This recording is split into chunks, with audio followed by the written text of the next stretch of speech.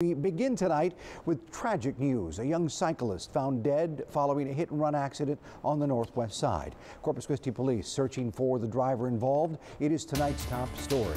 Michelle Pedraza joins us live tonight with the very latest details and what police want cyclists to know to prevent this from happening to them.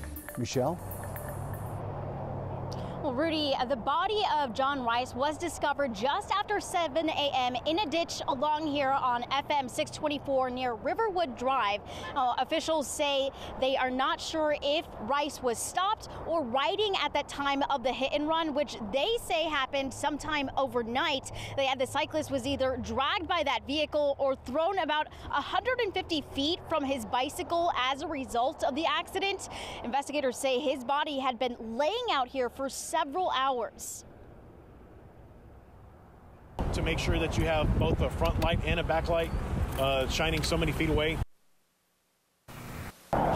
Please add, if you're riding your bike at night, you also need a front light, which you can buy at any sports goods stores or bike shops. They also advise to always wear a helmet and reflective clothing. Now, officials are reviewing surveillance video in this area so that they can try to catch that suspect. If you have any information that could help them, you're urged to call them at 886-2600. For now, live in Cal Allen, Michelle Pedraza, 3 News. All right, thank you, Michelle. Meantime,